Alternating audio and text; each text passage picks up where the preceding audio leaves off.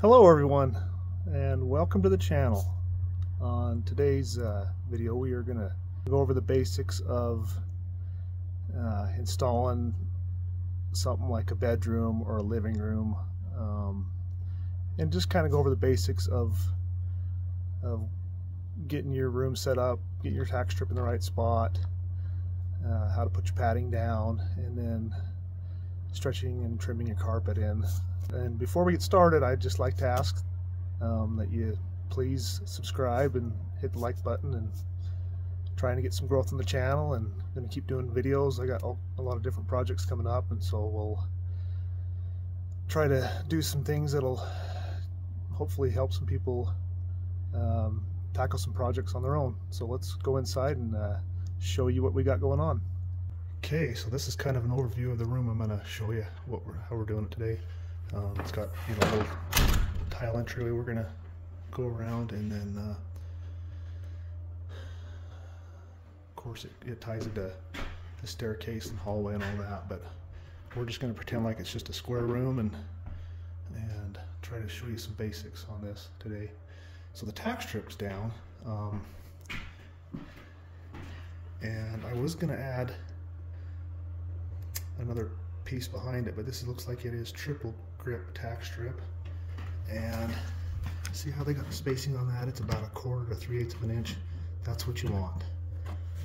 So what I'll probably do on this is go around and just add some nails to it, just to give it a little more strength when I'm stretching.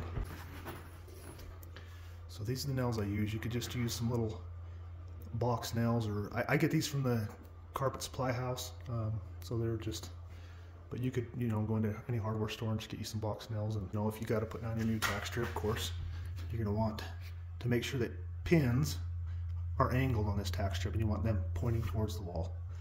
So make sure you've got them pointing towards the wall, because when you stretch it up, that's what holds it in place. But that looks like good spacing there. So in front of this tile, that is got a little more gap than I want, so I am actually going to take that tack strip out and just replace it with some new and bring that a little closer.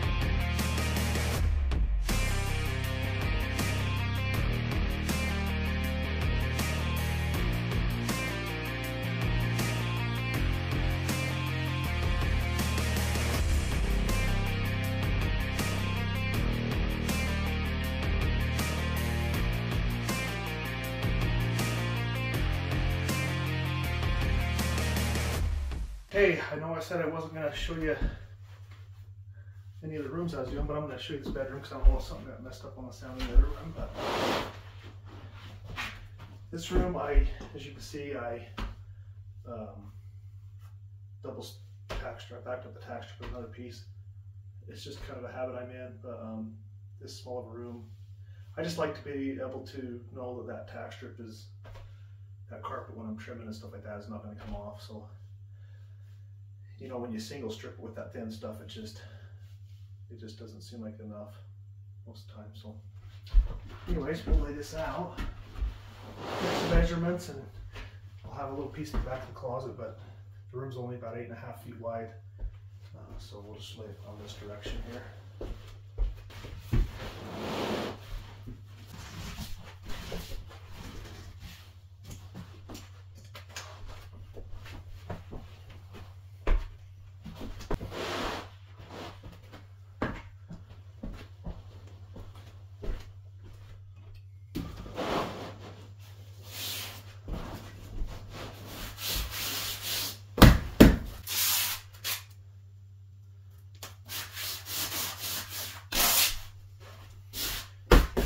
Pull these seams tight.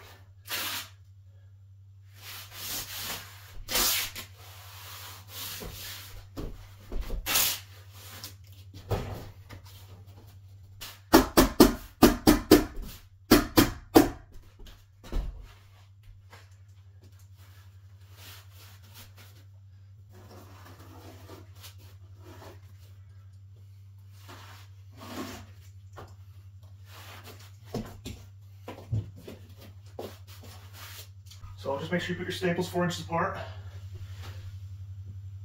You don't want that pad bunching up when you're stretching it onto the tack strip. When you're stretching your carpet, because a lot of times it'll kind of try to pull with the carpet. But if you have to, you can take measurements to kind of figure that out. I usually just guess it close and then just go straight back with that. Be careful you don't cut too deep. You don't want to cut through your second layer of pad, or your base layer, I guess, your main layer.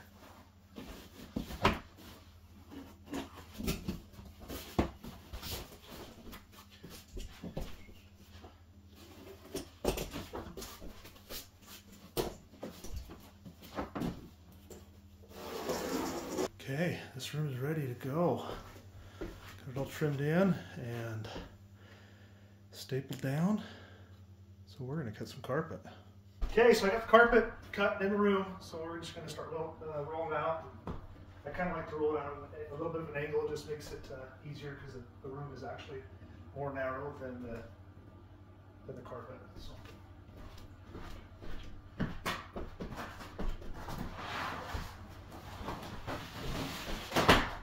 And I'll watch the edge here so it doesn't scratch the paint.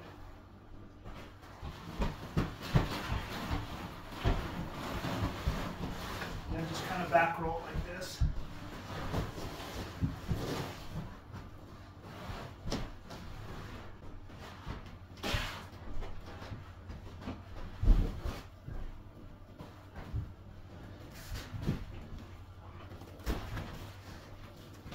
So another thing I didn't mention is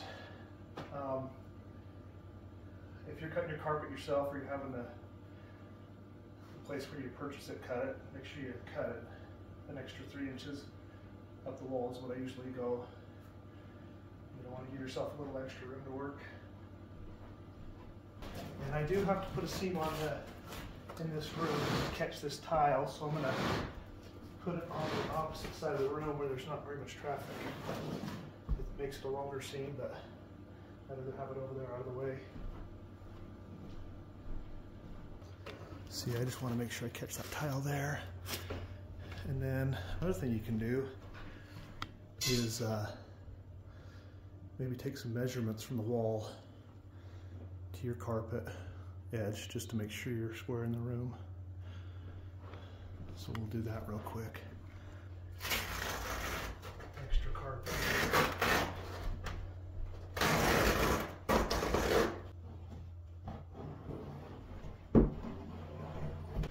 The carpet is made in rows, and so this does, that's what that point does right there. It just separates those rows, and then we'll just use a cushion back cutter.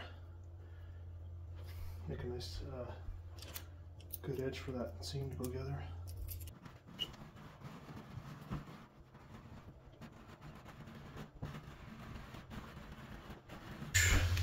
This is a good quality 3-inch tape. Make some 6-inch tape too. 3-inch should be good for this project.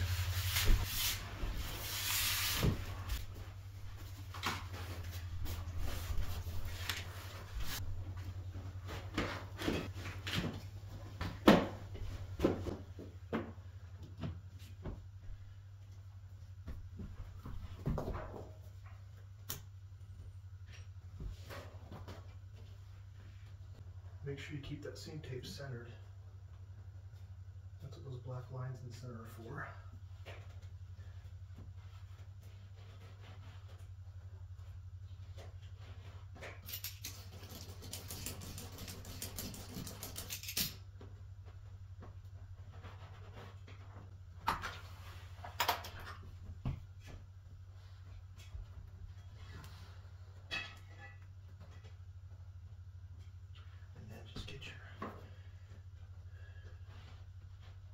Two edges lined up good together, don't overlap them.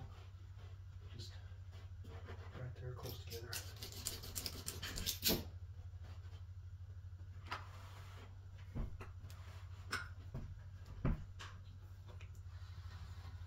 only push your seam iron as fast as it can melt the glue. So.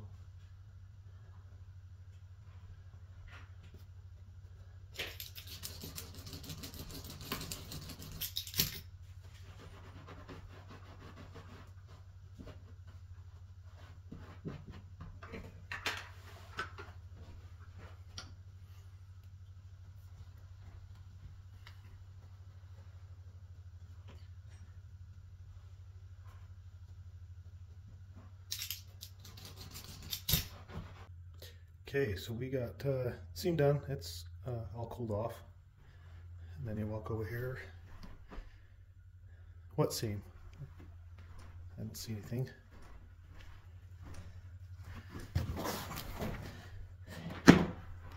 That's when you know it's a good seam. So we'll get this power stretcher set up and show you how we're gonna stretch this room in.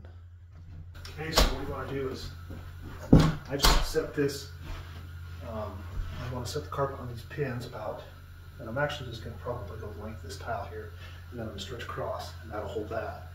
And then I will set that back wall, and then I'm going to pull everything to the other end of the room.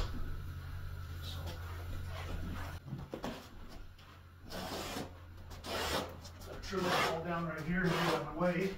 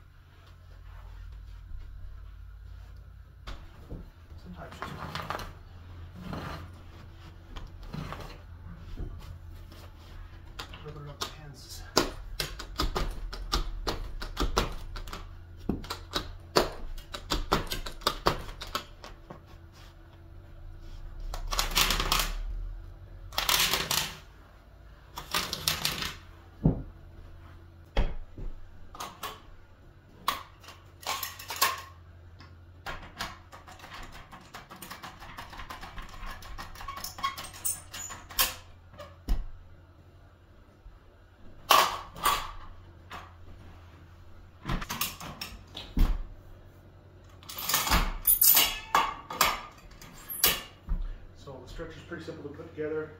If you go rent one, I don't know if you can see that, but I just use a 4x4 that I carpeted, about a 6 foot in length, and it just, so I don't use a foot on the end of that stretcher. If you rent one, you know, you'll probably just get a foot like that, which works. But I just got used to using the 6 foot 4x4.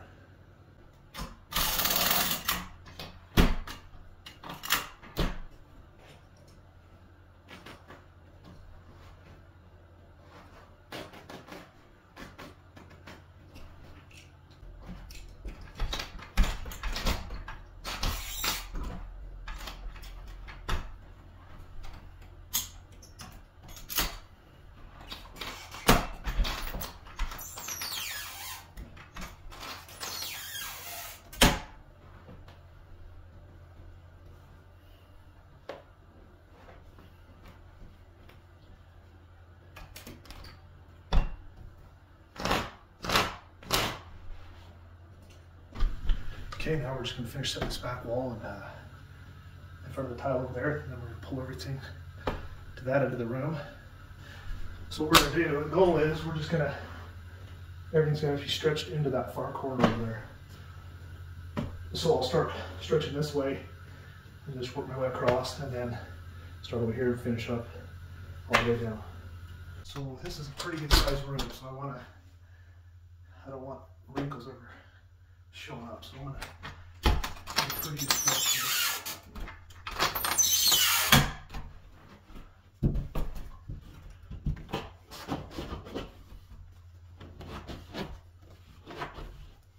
And I've worked for guys, those take a hammer, crease that on there as they're setting it. They're big other little hand tools. This is just called a spreader. And it's easy to put that on there. And when you let off, and then I usually just take it and rub it on the pins a little bit. But you can see it's holding right there.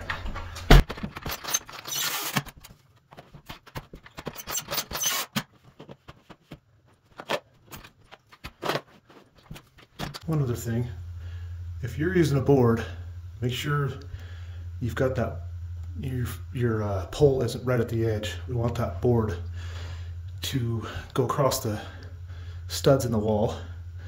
We don't want to be putting that the end of that board through the wall. I mean, I've done it before. There's a lot of pressure on the end of that, so make sure you've got some, you know, a 1.5 feet or something, or a foot. Just make sure you're catching some studs in the wall. We're going to use wall trimmer.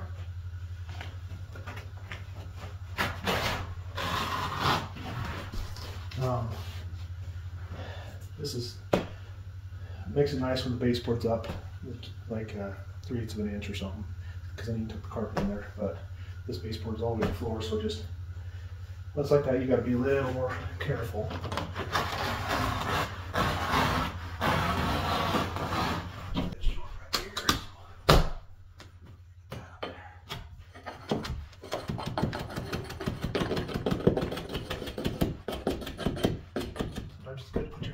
Because it'll keep that from popping off them pins. Try a